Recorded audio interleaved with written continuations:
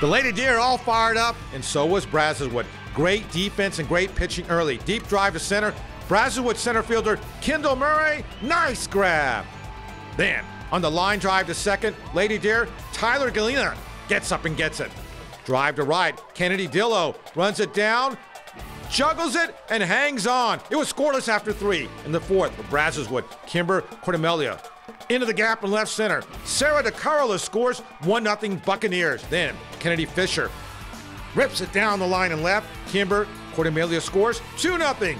Ladybugs try a double steal. Play at the plate. Morgan Platt is out. Nice defense. Then sinking liner to right, and Kimber Cordemelia, nice diving catch. Brazoswood hangs on to win game 1 of the best of 3, 2-1 the final in the opener.